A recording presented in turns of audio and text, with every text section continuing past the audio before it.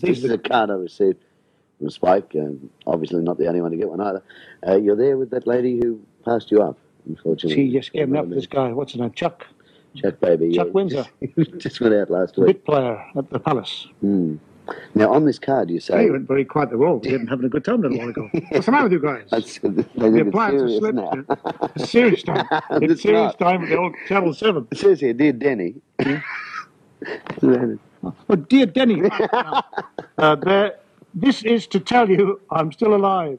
The coffin was empty. I'm coming out to prove it. Love, Spike. What is that all about? Signed by his mother, who's also not alive. Yes, sir. Farewell to us? Question mark. I just wrote it, Donnie.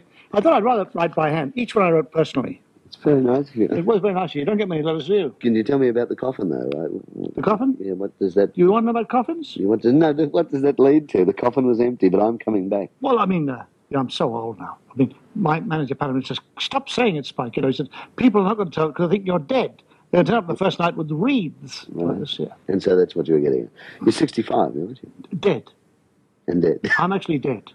I've been dead 8 years, and nobody has the courage to tell me. This guitar beside you was given to you by... George Harrison. When? Oh, but just after the breakup. I was very... I was into Beatles, like, because these guys... Yeah, I was really into Beatles in a big way. And I thought they're...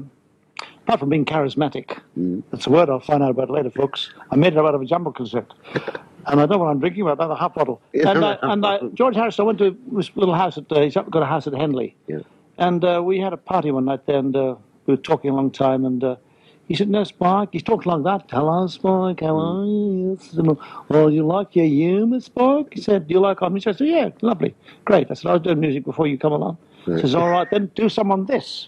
And gave me this guitar. This guitar is historical, really, because this is the guitar that they did the recording of yesterday. Really? The Lennons and, yes, yeah, great. I can't play it because it's not hooked up, you know. No. La-da-dee, la-da-da-da-da-da-dee-dee-dee, la-da-dee-dee-dee-doo-doo-doo. Long time ago, it's not hooked up, so you can't hear it, yeah? It should be a harp, according to my reports. Well, I've done is to beat the critics who say Spike Milligan is dead and buried in Woy Woy next to his mother's house in Australia.